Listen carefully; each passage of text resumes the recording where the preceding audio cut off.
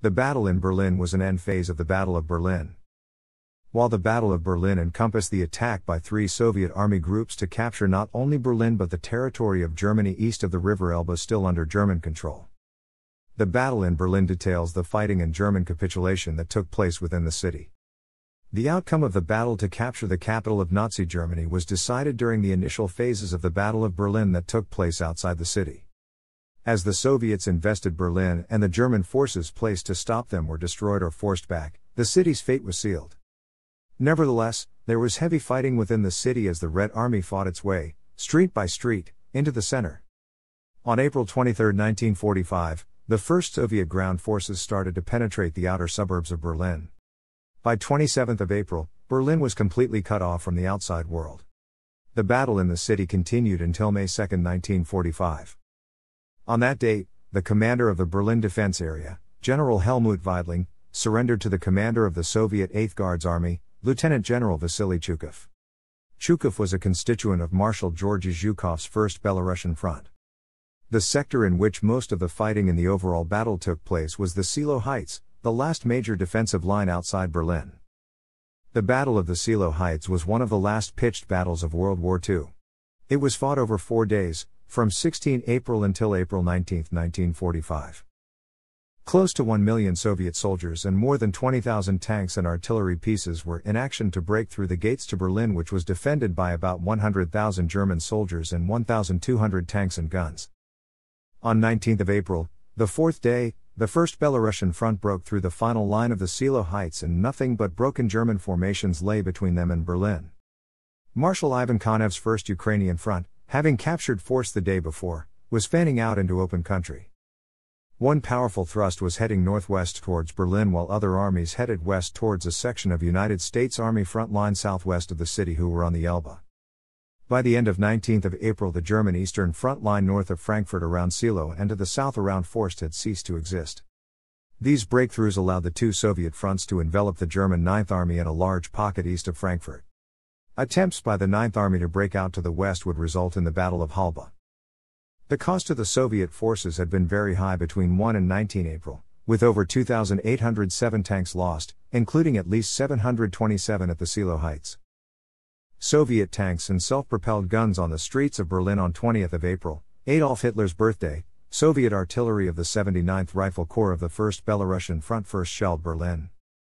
Thereafter, Soviet artillery continued the bombardment of Berlin and did not stop until the city surrendered. The weight of explosives delivered by their artillery during the battle was greater than the tonnage dropped by the Western Allied bombers on the city. The 1st Belarusian Front advanced towards the east and northeast of the city. The 1st Ukrainian Front had pushed through the last formations of the northern wing of General Ferdinand Schörner's Army Group Center and had passed north of Jüterbog, well over halfway to the American front line on the Elbe at Magdeburg. To the north between Stettin and Schwedt, Konstantin Rokossovsky's 2nd Belarusian Front attacked the northern flank of General Gotthard Heinrich's Army Group Vistula, held by Hasso von Manteuffel's 3rd Panzer Army. By 24 April, elements of the 1st Belarusian Front and the 1st Ukrainian Front had completed the encirclement of the city. The next day, 25 April, the 2nd Belarusian Front broke through the 3rd Panzer Army's line around the bridgehead south of Stettin and crossed the Rando Swamp. They were now free to move west towards the British 21st Army Group and north towards the Baltic port of Stralsund. The Soviet 58th Guards Rifle Division of Zhodov's 5th Guards Army made contact with the 69th Infantry Division of the 1st United States Army near Torgau on the Elbe. The Soviet investment of Berlin was consolidated with leading units probing and penetrating the S-Bahn defensive ring.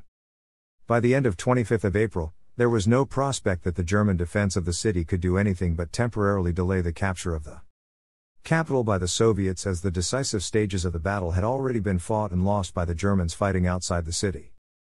Defense barricades at Emke Square, Charlottenburg, April 1945. On 20 April, Hitler ordered and the Wehrmacht initiated Operation Clausewitz, which called for the complete evacuation of all Wehrmacht and SS offices in Berlin. This essentially formalized Berlin's status as a frontline city.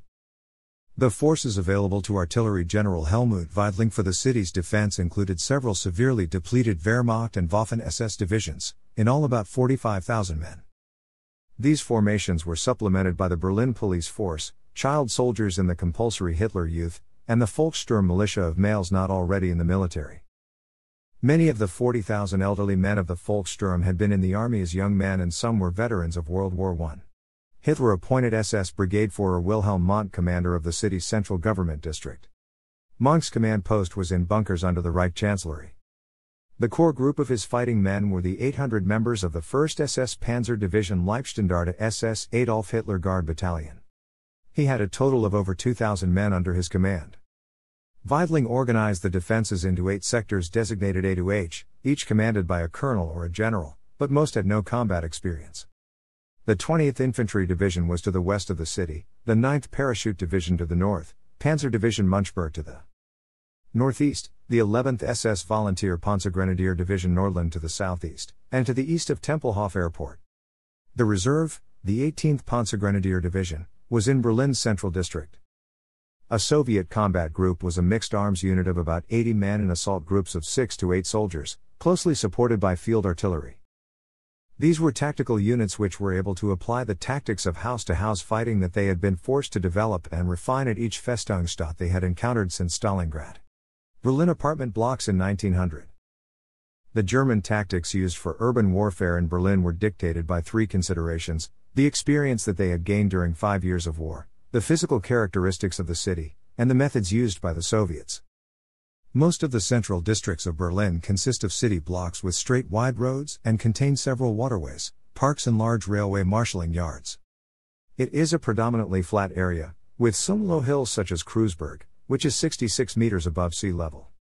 Much of the housing stock consisted of apartment blocks built in the second half of the 19th century. Most of those, thanks to housing regulations and few elevators, were 5 stories high and built around a courtyard that could be reached from the street through a corridor large enough to accommodate a horse and cart or a small delivery truck. In many places, these apartment blocks were built around several courtyards, one behind the other, each reached through the outer courtyards by a ground-level corridor similar to that between the first courtyard and then the road. The larger, more expensive flats faced the street while the smaller, more modest dwellings were grouped around the inner courtyards. A devastated street in the city center, July 3, 1945. Just as the Soviets had learned a lot about urban warfare, so had the Germans. The Waffen-SS did not use makeshift barricades erected close to street corners, because these could be raked by artillery fire from guns firing over open sights further along the straight streets.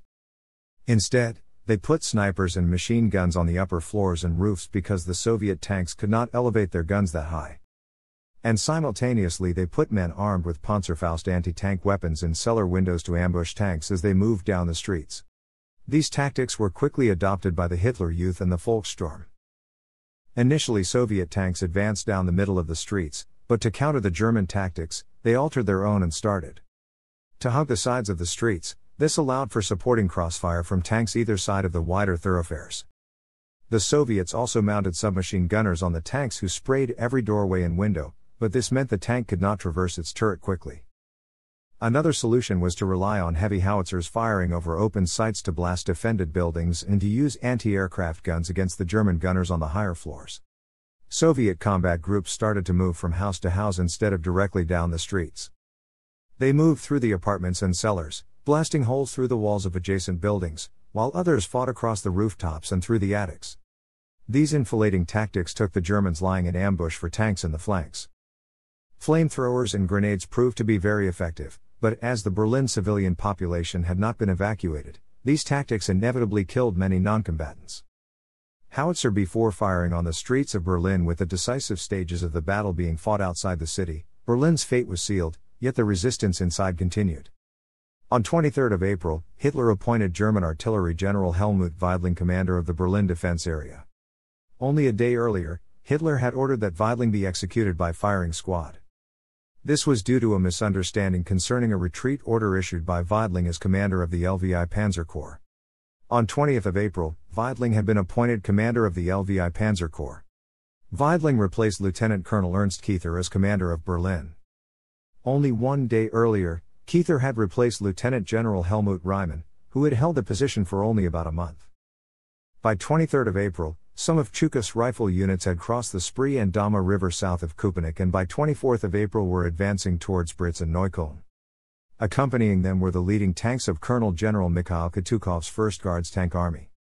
Sometime after midnight, a corps of Colonel General Nikolai Berzarin's 5th Shock Army crossed the Spree close to Treptow Park. At dawn on 24 April the LVI Panzer Corps, still under Weidling's direct command, counterattacked, but were severely mauled by the 5th Shock Army, which was able to continue its advance around midday. Meanwhile, the first large Soviet probe into the city was put into operation. Kutuzov's 1st Guards Tank Army attacked across the Teltow Canal. At 6:20 a bombardment by 3,000 guns and heavy mortars began.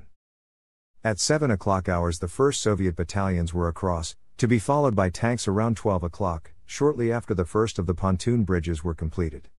By the evening Treptow Park was in Soviet hands and they had also reached the S-Bahn. While the fighting raged in the southeast of the city, between 320 and 330 French volunteers commanded by SS Brigade Führer Gustav Krukenberg and organized as Sturmbataillon Charlemagne were attached to 11 SS Panzergrenadier Division Nordland. They moved from the SS training ground near Neustrelitz to the center of Berlin through the western suburbs, which apart from unmanned barricades across the Havel and Spree were devoid of fortifications or defenders. Of all the reinforcements ordered to Berlin that day, only this Sturmbataillon arrived. The location of Neukölln on 25 April, Krukenberg was appointed commander of Defense Sector C, which included the Nordland Division, whose previous commander, Joachim Ziegler, was relieved of his command the same day. The arrival of the French SS men bolstered the Nordland Division, whose Norge and Denmark regiments had been decimated in the fighting. Just midday as Krukenberg reached his command, the last German bridgehead south of the Teltow Canal was being abandoned. During the night Krukenberg informed General Hans Krebs, chief of the General Staff of Oberkommando des Heeres, that within 24 hours the Nordland would have to fall back to the Central Sector Z. Soviet combat groups of the 8th Guards Army and the 1st Guards Tank Army fought their way through the southern suburbs of Neukölln towards Tempelhof Airport, which was located just inside the S-Bahn defensive ring. Defending Sector D was Panzer Division Munchberg. This division, down to its last dozen tanks and 30 armored personnel carriers S, had been promised replacements for battle losses, but only stragglers and Volkssturm were available to fill the ranks. The Soviets advanced cautiously, using flamethrowers to overcome defensive positions. By dusk Soviet T-34 tanks had reached the airfield, only 6 kilometers south of the Führer bunker, where they were checked by stiff German resistance. The Munchberg division managed to hold the line until the afternoon of the next day, but this was the last time they were able to check the Soviet advance for more than a few hours. On 26 April, with Neukölln heavily penetrated by Soviet combat groups, Krukenberg prepared fallback positions for Sector C defenders around Hermannplatz. He moved his headquarters into the Opera House. The two understrength German divisions defending the southeast were now facing 5 Soviet armies. From east to west they were, the 5th Shock Army, advancing from Treptow Park, the 8th Guards Army and the 1st Guards Tank Army moving through Neukölln north, and Colonel General Pavel Rybako's 3rd Guards Tank Army advancing from Mariendorf. As the Nordland Division fell back towards Hermannplatz, the French SS and 100 Hitler Youth attached to their group destroyed 14 Soviet tanks with Panzerfausts. One machine gun positioned by the Halensee Bridge managed to hold up any Soviet advances in that area for 48 hours. The Nordland's remaining armor, 8 Tiger tanks and several assault guns, were ordered to take up positions in the Tiergarten, because although these two divisions of Weidling's LVI Panzer Corps could slow the Soviet advance, they could not stop it. SS Oberscharführer Schmidt recalled, "I was assigned as platoon leader of a dwindled company which included a squad of Hungarian volunteers, Volkssturm men, Hitlerjugend, as well as members of the Heer Army. Daily, the Russians advanced closer to the government quarter, which we were to defend. It became more and more difficult to hold the line under all circumstances. Hitler summoned Field Marshal Robert Ritter von Greim from Munich to Berlin to take over command of the German Air Force from Hermann Göring. While flying over Berlin in a Fesseler Storch, von Greim was seriously wounded by Soviet anti-aircraft fire. Hennereich, his mistress and a crack test pilot, landed von Greim on an improvised airstrip in the Tiergarten near the Brandenburg Gate. At Tempelhof Airport, the flak batteries conducted direct fire against advancing Soviet tanks until they were overrun. On the following day, 27 April, 2,000 German women were rounded up and ordered to help clear Tempelhof Airport of debris so that the Red Army Air Force could start to use it. Marshal Zhukov appointed Colonel General Berzarin to start organizing the German civil administration in the areas that they had captured. Bürgermeister, just as the directors of the Berlin utilities were summoned to appear before Bergerin's staff. As the Soviet armies of the First Belarusian Front and the First Ukrainian Front converged on the center of the city, there were many accidental friendly fire incidents involving artillery shelling because the spotter planes and the artillery of the different Soviet fronts were not coordinated and frequently mistook assault groups in other armies as enemy troops. Indeed, the rivalry between the Soviet armies to capture the city center was becoming intense. A corps commander of the First Ukrainian Front joked with laconic humor, "Now we should be scared not of the enemy, but of our neighbor. There's nothing more depressing in Berlin than learning about the successes of your neighbor." Beaver has suggested that the rivalry went further than just jokes and says that Zhukov deliberately ordered the left flank of the 8th Guards Army across the front of the 3rd Guards Tank Army, blocking its direct path to the Reichstag. As Zhukov did not inform Rybako, commander of the 3rd Guards Tank Army, that the 8th was doing this, the troops ordered to carry out this maneuver suffered disproportionate casualties from friendly fire. Humboldt in Flak Tower in 2004 in the southwest, Rybako's 3rd Guards Tank Army, supported by Lieutenant General Lukinski's 28th Army, were advancing through the wooded park and suburbs of the Grunewald, attacking what remained of the 18th Panzergrenadier Division on their eastern flank and entering Charlottenburg. In the south, Zhukov's 8th Guards Army and Katukov's 1st Guards Tank Army crossed the Landwehr Canal on 27 April, the last major obstacle between them and the Führer bunker next to the Reich Chancellery less than 2 kilometers away. In the southeast, Bergerin's 5th Shock Army had bypassed the Friedrichshain Flak Tower and was now between Frankfurter Allee and the south bank of the Spree, where its 9 Corps was fighting. By 27 April the Soviet armies had penetrated the Germans' S-Bahn outer defensive ring from all directions. The Germans had been forced back into a pocket about 25 kilometers long from west to east and about 3 kilometers wide at its narrowest, just west of the old city center, near the Tiergarten. In the northwest, Lieutenant General F.I. Perkorovich's 47th Army was now approaching Spandau, and was also heavily involved in a battle to capture Gotto Airfield, which was defended by Volkssturm and Luftwaffe cadets using the feared 88mm anti-aircraft guns in their anti-tank role. In the north, Colonel General Semyon Bogdanov's 2nd Guards Tank Army was bogged down just south of Siemensstadt. Colonel General Vasily Kuznetsov's 3rd Shock Army had bypassed the Humboldt and Flak Tower, and had reached the north of the Tiergarten and Prenzlauer Berg. On the morning of 27 April, the Soviets continued the assault with a heavy bombardment of the inner city. The 8th Guards Army and the 1st Guards Tank Army were ordered to take Belle Alliance Platz, Belle Alliance being an alternative name for the Battle of Waterloo, that in a twist of history was defended by French SS soldiers of Sturmbataillon Charlemagne attached to the Nordland Division. That night Weidling gave a battle situation report to Hitler, and presented him with a detailed breakout plan which would be spearheaded with just under 40 tanks. Hitler rejected the plan, saying he would stay in the bunker and that Weidling would carry on with the defense. In Sector Z, Krukenberg Nordland Divisional Headquarters was now a carriage in the Stadtmitte U-Bahn station. The Nordland's armor was reduced to 4 captured Soviet armored personnel carriers and 2 half-tracks, so Krukenberg's men's chief weapon was now the Panzerfaust, which were used for close quarters battle against both Soviet armor and in house-to-house fighting against Soviet combat groups. At dawn on 28 April, the youth divisions Clausewitz, Scharnhorst, and Theodor Korner attacked from the southwest in the direction of Berlin. They were part of Wenck's 20 Corps and were made up of men from the officer training schools, making them some of the best units the Germans had left. They covered a distance of about 24 kilometers, before being halted at the tip of Lake Schwilo southwest of Potsdam and still 32 kilometers from Berlin. In the evening of 28 April, the BBC broadcast a Reuters news report about Heinrich Himmler's attempted negotiations with the Western Allies through Count Foch Bernadotte in Lübeck. Upon being informed, Hitler flew into a rage and told those who were still with him in the bunker complex that Himmler's act was the worst treachery he had ever known. Hitler ordered von Grimm and Reich to fly to Karl Dunitz's headquarters at Plön and arrest the traitor Himmler. By 28 April, the Munchberg division had been driven back to the Anhalter railway station less than 1 kilometer south of the Führer bunker. To slow the advancing Soviets, allegedly on Hitler's orders, the bulkheads under the Landwehr Canal were blown up. It caused panic in the U-Bahn tunnels under the Anhalter railway station, in which some were trampled to death. But the water level only suddenly rose by about 1 meter and after that much more slowly.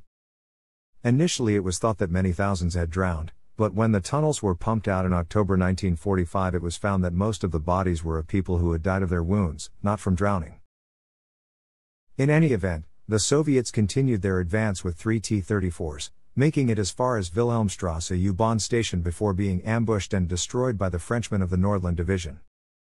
During 27 and 28 of April, most of the formations of Konev's First Ukrainian Front that were engaged in the battle in Berlin were ordered to disengage and proceed south to take part in the Prague offensive.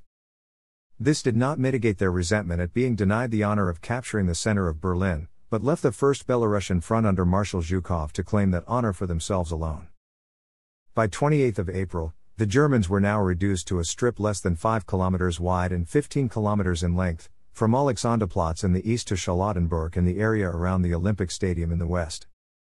Generally, the Soviets avoided fighting their way into tunnels and bunkers. Instead, they sealed them off and continued the advance. However, just over 1 kilometer to the north of the Reichstag, the 3rd Shock Army did use heavy guns at point-blank range to blast a hole in the walls of Moabit prison, after a breach was made and the prison stormed. The garrison there quickly surrendered. The 3rd Shock Army were in sight of the Victory Column in the Tiergarten and during the afternoon advanced towards the Moltke Bridge over the Spree, just north of the Ministry of the Interior and a mere 600 meters from the Reichstag. German demolition charges damaged the Moltke Bridge but left it still passable to infantry. As dusk fell and under heavy artillery bombardment, the first Soviet troops crossed the bridge. By midnight, the Soviet 150th and 171st Rifle Divisions had secured the bridgehead against any counterattack the Germans could muster. On 28 of April, Krebs made his last telephone call from the Führer bunker. He called Field Marshal Wilhelm Keitel, the chief of Oberkommando der Wehrmacht, in Fürstenberg. Krebs told Keitel that, if relief did not arrive within 48 hours, all would be lost. Keitel promised to exert the utmost pressure on Generals Walter Wenck, commander of 12th Army, and Theodor Bussy, commander of the 9th Army. Meanwhile, Hitler's private secretary Martin Bormann wired to the head of the Navy Admiral Dönitz, "The Reich Chancellery is a heap of rubble." He went on to say that the foreign press was reporting fresh acts of treason and that without exception Schörner, Wenck and the others must give evidence of their loyalty by the quickest relief of the Führer. During the evening, von Grimm and Reich flew out from Berlin in an Arado R-96 trainer. Von Grimm was ordered to get the Luftwaffe to attack the Soviet forces that had just reached Potsdamer Platz, and to make sure that Himmler was punished. Fearing that Hitler was escaping in the plane, troops of the Soviet 3rd Shock Army, which was fighting its way through the Tiergarten from the north, tried to shoot down the Arado, but the plane took off successfully. During the night of 28 of April, Wenck reported to Keitel that his 12th Army had been forced back along the entire front. This was particularly true of 20 Corps that had been able to establish temporary contact with the Potsdam garrison. According to Wenck, no relief for Berlin by his army was now possible. This was even more so as support from the 9th Army could no longer be expected. Keitel gave Wenck permission to break off his attempt to relieve Berlin. At 4 o'clock hours on 29 of April, in the Führer bunker, General Wilhelm Burgdorf, Goebbels, Krebs, and Bormann witnessed and signed the last will and testament of Adolf Hitler. Hitler dictated the document to Traudl Junge, shortly after he had married Eva Braun. The Moltke Bridge around 1900, after Rokossovsky's Second Belarusian Front had broken out of their bridgehead, General Heinrichs disobeyed Hitler's direct orders and allowed von Manteuffel's request for a general withdrawal of the 3rd Panzer Army. By 29 of April, Army Group Vistula headquarters staff could no longer contact the 9th Army, so there was little in the way of coordination that Heinrichs' staff could still to do. As Heinrichs had disobeyed a direct order from Hitler, he was relieved of his command. However, von Manteuffel refused Keitel's request that he take over, and although ordered to report to OKW headquarters, Heinrichs dallied and never arrived. Keitel later recalled the incident in his memoirs and said that command passed to the senior army commander of the 21st Army, General Kurt von Tippelskirch. Other sources claim that von Tippelskirch's appointment was temporary and only until the arrival of General Kurt Studen. Studen was captured by British forces and never arrived. Whether von Tippelskirch or Studen or both took command, the rapidly deteriorating situation that the Germans faced meant that Army Group Vistula's coordination of the armies under its nominal command during the last few days of the war were of little significance. In the early hours of 29 April, the 150th and 171st Rifle Divisions started to fan out from the Moltke bridgehead into the surrounding streets and buildings. Initially, the Soviets were unable to bring forward artillery, as the combat engineers had not had time to strengthen the bridge or build an alternative. The only form of heavy weaponry available to the assault troops were individual Katyusha rockets lashed to short sections of railway lines. Major General Shatulov's 150th Rifle Division had a particularly hard fight, capturing the heavily fortified Ministry of the Interior building. Lacking artillery, the men had to clear it room by room with grenades and submachine guns. In the southeast at dawn on 29 April, Colonel Antonov's 301st Rifle Division pressed on with its assault. After very heavy fighting, the formation managed to capture the Gestapo headquarters on Prince Albrechtstrasse, but a Waffen SS counterattack forced the regiments of the division to withdraw from the structure. Still confined to the building were 7 inmates who had been spared in the massacre of other prisoners on 23 April. To the southwest, Chukov Safeguards Army attacked north across the Landwehr Canal into the Tiergarten. The Nordland Division was now under Maag's central command. All the men were exhausted from days and nights of continuous fighting. The Frenchmen of the Nordland had proved particularly good at destroying tanks. Of the 108 Soviet tanks knocked out in the central district, they had accounted for about half of them. That afternoon, the last 2 Knights Crosses of the Third Reich were awarded. One went to Frenchman Eugène Vollot, who had personally destroyed 8 tanks. The other was awarded to SS Sturmbannführer Friedrich Herzig, the commander of the 503 SS Heavy Panzer Battalion. 2 other men received less prestigious awards for only knocking out 5 tanks each. During the evening of 29 April, at Weidling's headquarters in the Bendler Block, now within meters of the front line, Weidling discussed with his divisional commanders the possibility of breaking out to the southwest to link up with the 12th Army, whose spearhead had reached the village of Furk in Brandenburg on the banks of the Schwielausee near Potsdam. The breakout was planned to start the next night at 2200 hours. Late in the evening, Krebs contacted General Alfred Jodl by radio, request immediate report. Firstly, of the whereabouts of Wenck's spearheads. Secondly, of time intended to attack. Thirdly, of the location of the 9th Army. Fourthly, of the precise place in which the 9th Army will break through. Fifthly, of the whereabouts of General Rudolf Holst's spearhead. In the early morning of 30th April, Jodl replied to Krebs, firstly, Wenck's spearhead bogged down south of Schwela Lake. Secondly, 12th Army therefore unable to continue attack on Berlin. Thirdly, bulk of 9 armies surrounded. Fourthly, Holst's corps on the defensive. Battle for the Reichstag. By this time, several smaller Polish units had already taken part in the battle in Berlin. Soviet forces were lacking infantry support, and armored units, without infantry support, were taking heavy casualties. As of 30th April, the Soviet forces were joined by the Polish 1st Tadeusz Kościuszka Infantry Division after a request from the Soviet Command for infantry reinforcements. Originally, 1 infantry regiment was to support the 1st Mechanized Corps, and 2, the 12th Guards Tank Corps. Contrary to the original plan, 2 regiments ended up supporting the 1st Corps, and only 1 the 12th Corps. The 3rd Polish Infantry Regiment was operating with the 66th Guards Tank Brigade of the 12th Guards Tank Corps. The 1st Polish Infantry Regiment was split up into combat teams supporting the 19th and 35th Mechanized Brigades, with the 2nd Polish Infantry Regiment supporting the 219th Tank Brigade, all units of the Soviet 1st Mechanized Corps. Upon arrival, the Polish forces found that the Soviet units had suffered tremendous losses. The 19th and 35th Mechanized Brigades had sustained over 90% casualties. And thus the Polish 1st Infantry Regiment originally assigned to support them had to, in effect, take over their tasks. The 66th Guards Tank Brigade of the 12th Corps that received the 3rd Polish Infantry Regiment for support had similarly taken heavy losses, having already lost 82 tanks due to insufficient infantry cover. Battle for the Reichstag. At 6 o'clock on 30th April, the 150th Rifle Division had still not captured the upper floors of the Ministry of the Interior. But while the fighting was still going on, the 150th launched an attack from there across the 400 meters of Königsplatz towards the Reichstag.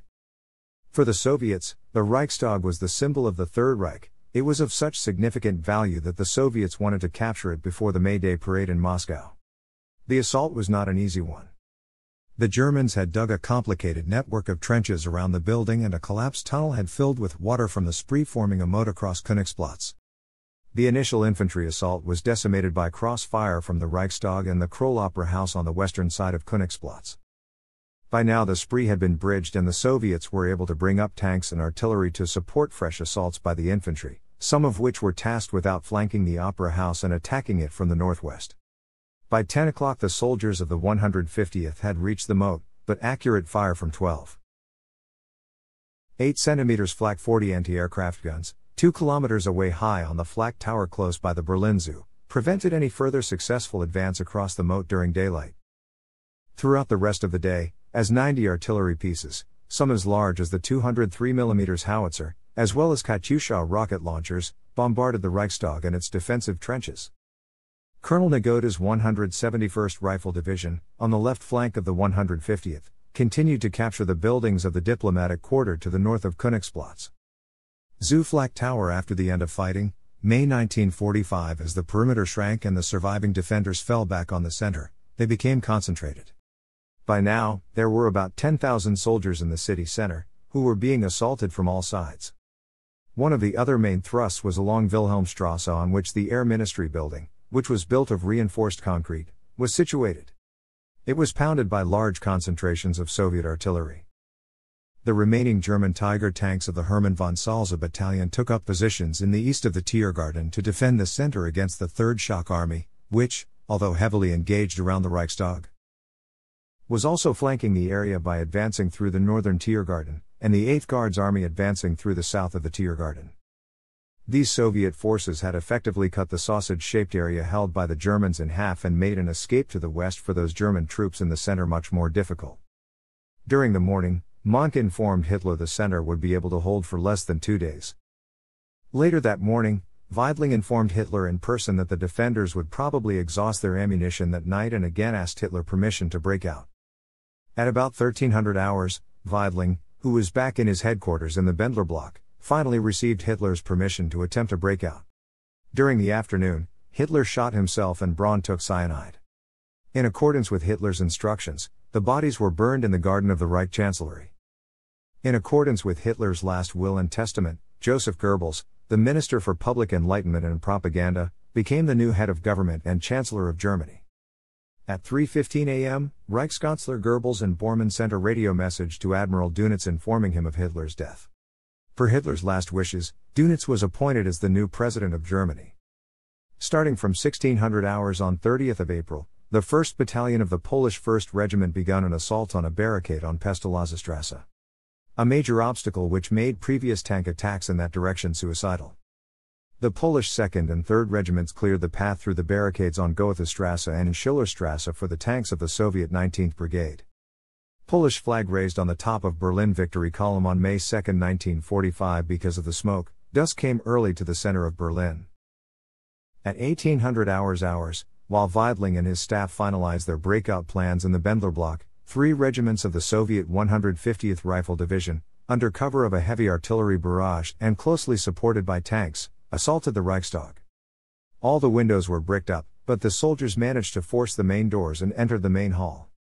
The German garrison, of about 1,000 defenders, fired down on the Soviets from above, turning the main hall into a medieval-style killing field. Suffering many casualties, the Soviets got beyond the main hall and started to work their way up through the building. The fire and subsequent wartime damage had turned the building's interior into a maze of rubble and debris amongst which the German defenders were strongly dug in. The Soviet infantry were forced to clear them out. Fierce room-to-room fighting ensued. As May Day approached, Soviet troops reached the roof, but fighting continued inside. Moscow claimed that they hoisted the red flag on the top of the Reichstag at 22:50. However, Beaver points out that this may have been an exaggeration as Soviet propaganda was fixated with the idea of the Reichstag being captured by 1st of May. Whatever the truth, the fighting continued as there was still a large contingent of German soldiers down in the basement. The Germans were well stocked with food and ammunition and launched counterattacks against the Red Army, leading to close fighting in and around the Reichstag. Close combat raged throughout the night and the coming day of 1st of May, until the evening when some German troops pulled out of the building and crossed the Friedrichstrasse S-Bahn station, where they moved into the ruins hours before the main breakout across the Spree. About 300 of the last German combatants surrendered. A further 200 defenders were dead and another 500 were already hors de combat, lying wounded in the basement, many before the final assault had started.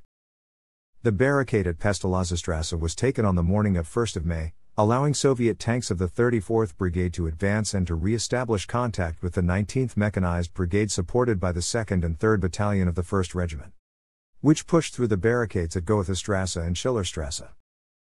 Further, heavily fortified German positions in and around the church at the Karl-August-Platz were taken, allowing the Polish and Soviet units to advance along the Goethestrasse and Schillerstrasse.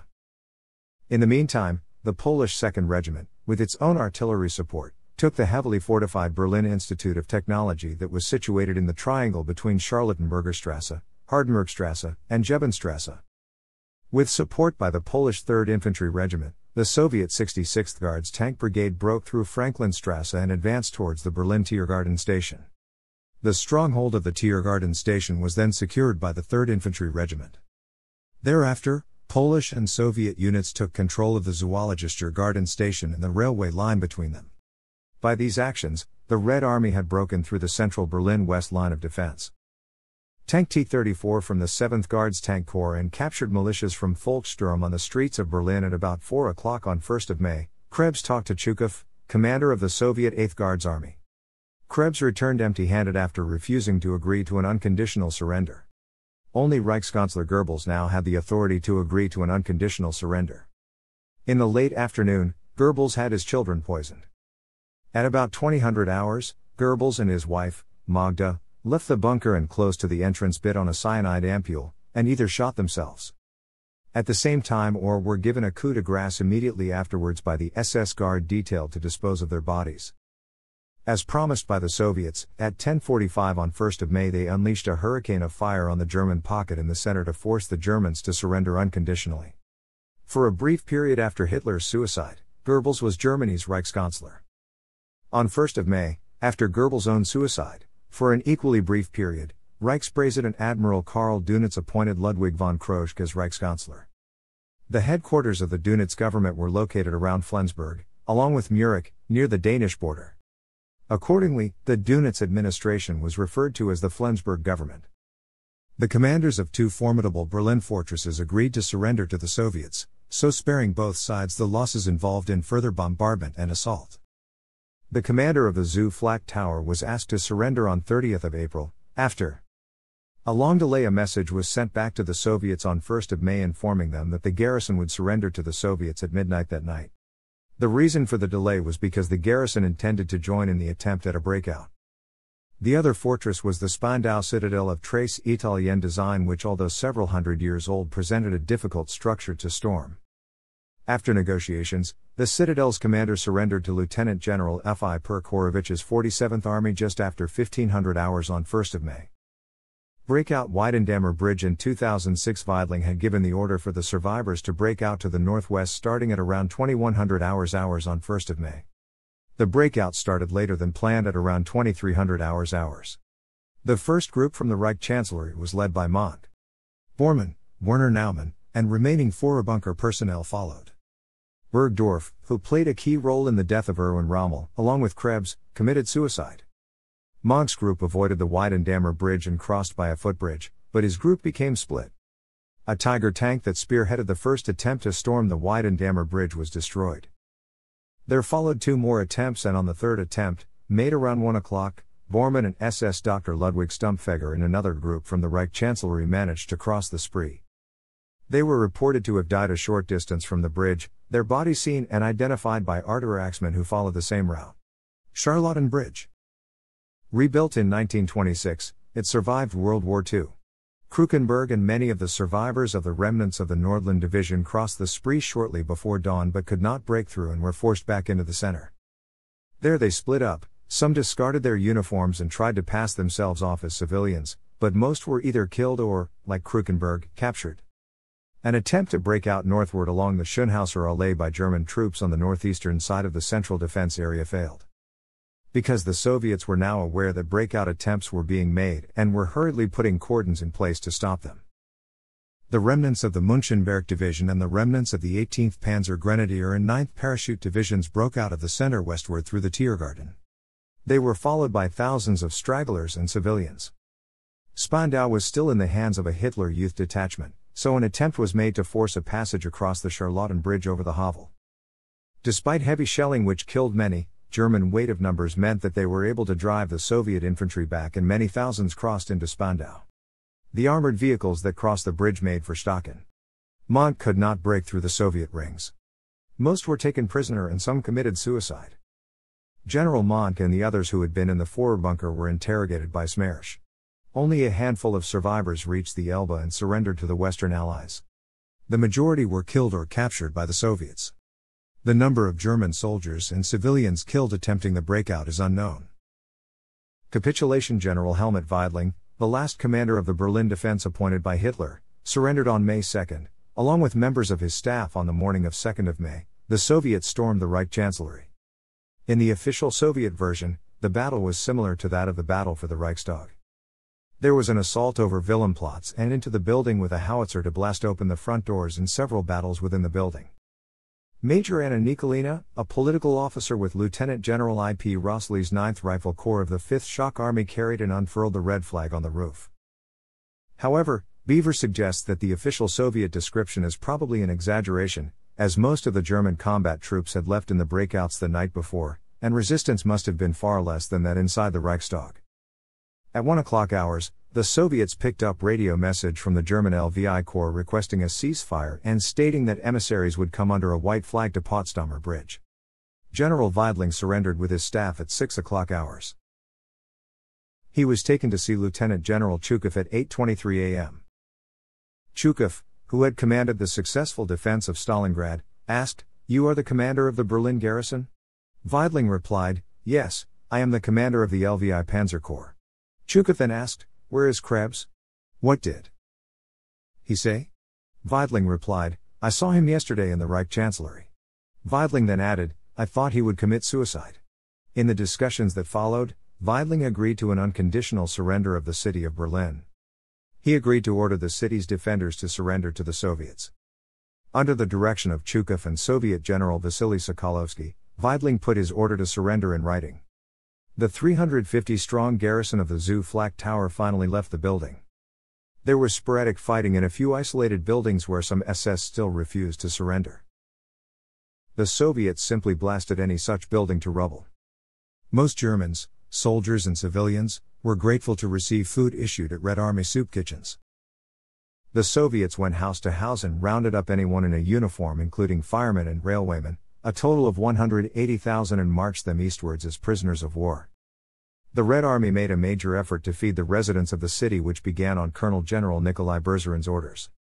However, in many areas, vengeful Soviet troops looted, raped and murdered civilians for several weeks.